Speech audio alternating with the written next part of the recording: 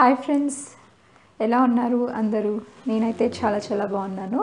ఈరోజు నేను ఒక డైట్ ప్లాన్ తీసుకొచ్చాను మీ ముందుకి.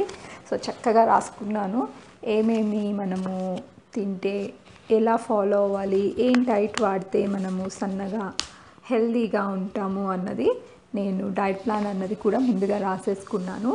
సో చాలామంది ఓవర్ వెయిట్తో, ఒబెసిటీతో, అలాగే పాపం వాళ్ళు ఏమి తినకపోయినా కూడా వాళ్ళు చాలా వెయిట్ వస్తూ ఉంటారు. సో అలా ఏం బాధపడాల్సిన అవసరం లేదు. ఈ డైట్ ఫాలో అవ్వండి, మ్యాక్సిమం మీరు వెయిట్ లాస్ అయితే అవుతారు. సో ఫస్ట్ అయితే మార్నింగ్ మనం లేవగానే ఫ్రెష్ అప్ అయిపోయి ఒక 2 గ్లాసుల గోరువెచ్చటి నీళ్లు తాగాలి. నీళ్లు తాగిన తర్వాత మీరు యోగా కానీ వాకింగ్ కానీ చేయొచ్చు. జిమ్ నేను స్పెసిఫై చేయనండి, ఎందుకంటే ఆడవాళ్ళకి జిమ్ చేయడం వల్ల మధ్యలో ఆపేశారు అనుకోండి ఓవర్ వెయిట్ వచ్చేస్తారు. సో అందుకని మీరు యోగా నేర్చుకోండి, యోగా చేయండి, చాలా బాగుంటుంది. లేదంటే వాకింగ్ చేసుకోవచ్చు. మార్నింగ్ మనకి టైం ఉండదు యూజువల్గా, పిల్లల బాక్స్లని, లంచ్ బాక్సెస్, హస్బెండ్కి ఇవన్నీ కూడా తయారు చేస్తూ ఉండాలి కదా. ఈవినింగ్ అయినా కూడా మీరు ఫాలో అవ్వచ్చు. అంటే రోజుకి కనీసం ఒక హాఫ్ అన్ అవర్ వాకింగ్ అనేది చాలా మంచిది.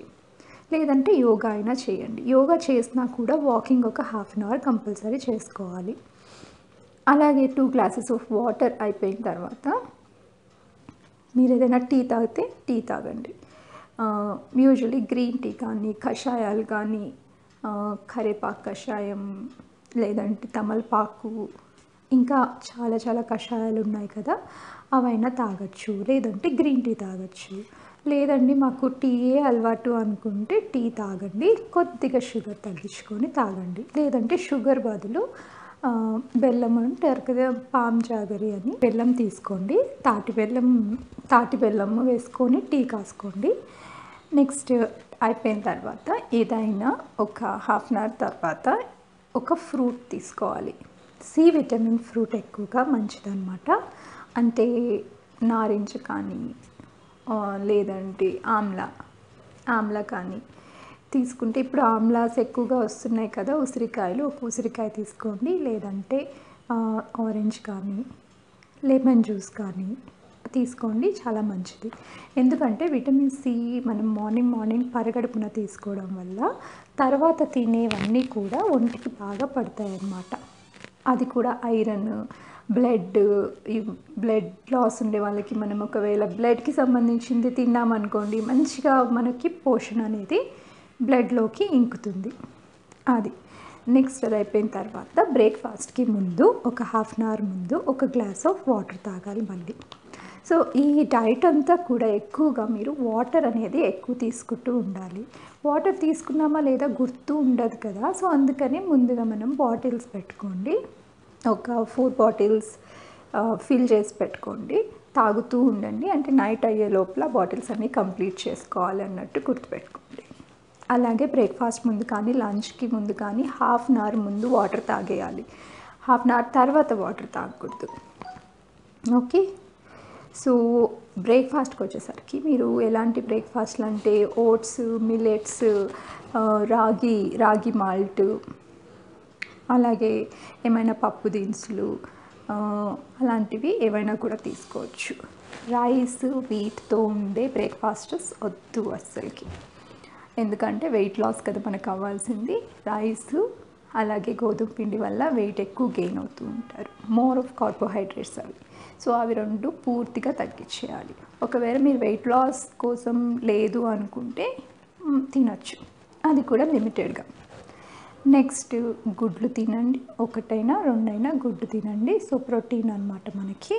అది మీరు బ్రేక్ఫాస్ట్తో అయినా తినండి, లేదంటే ఒక 11 o'clock ఆ టైం మనకి ఆకలిస్తుంది కదా, ఆ టైంలో మీరు తినచ్చు.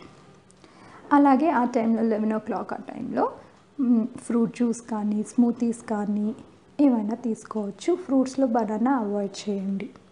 అలాగే 2 గ్లాసెస్ వాటర్ తాగాలి. తర్వాత లంచ్కి ముందు, లంచ్లో మీరు రైస్ తినే పని అయితే మిల్లెట్స్ రైస్ తినండి. వెయిట్ లాస్ అయితే, వెయిట్ లాస్కి మీరు చూస్తున్నారు అనుకుంటే, లేదు నార్మల్ డైటే అనుకోండి, మనం రైస్ తీసుకోవచ్చు. అది కూడా ఒక కప్పు. ఎక్కువ రైస్ అది కూడా తినద్దు.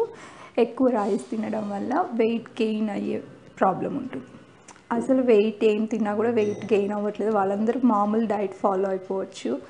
బట్ ఇది నేను ఎస్పెషల్లీ వెయిట్ లాస్ అవ్వాల్సిన వాళ్ళకి ఇది చెప్తున్నాను ఈ డైట్కి. సో వాళ్ళు రైస్ అవాయిడ్ చేయడం బెటరు. బట్ లంచ్ టైంలో మేము ఉండలేము అనుకుంటే కొద్దిగా రైస్ తినండి. అలాగే చపాతీ కూడా తినచ్చు.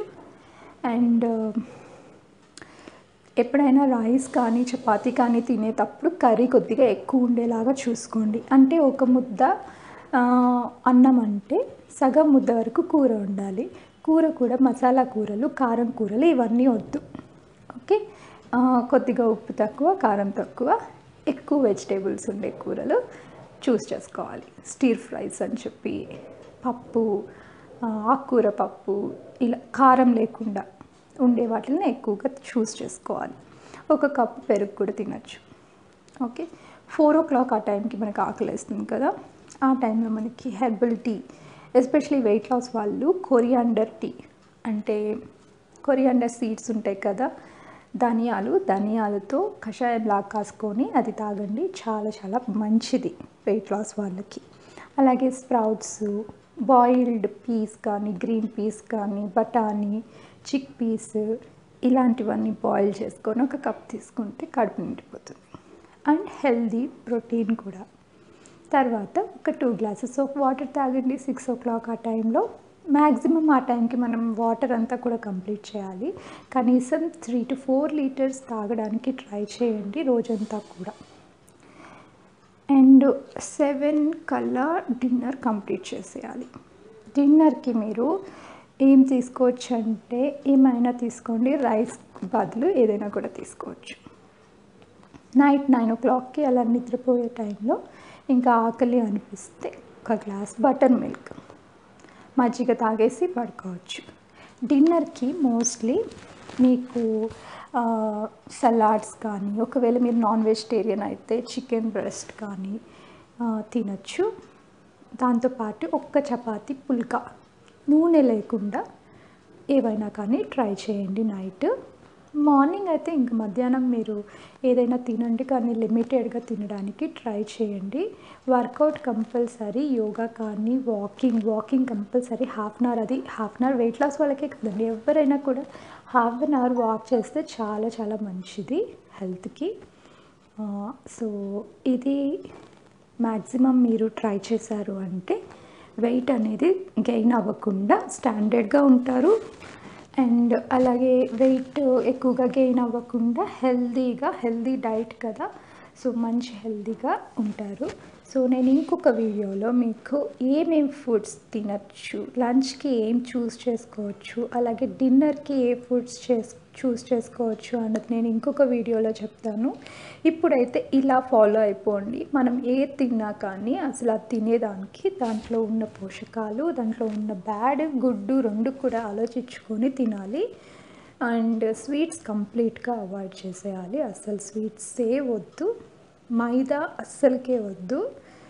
బ్రెడ్స్ కానీ, కేక్స్ తినచ్చు, కాకపోతే కేక్స్లో కూడా రాగి పిండి, మిల్లెట్ ఫ్లోర్ ఇలా మంచి పిండిలతో చేసిన కేక్స్, మైదా పిండి అయితే వద్దండి. అండ్ మీరు చాలా లావుగా ఉన్నారు అంటే కంపల్సరీ రైసు అలాగే గోధుమ పిండి కూడా వద్దు. ఓకే, సో మీకు ఈ వీడియో హెల్ప్ఫుల్ అనుకుంటున్నాను.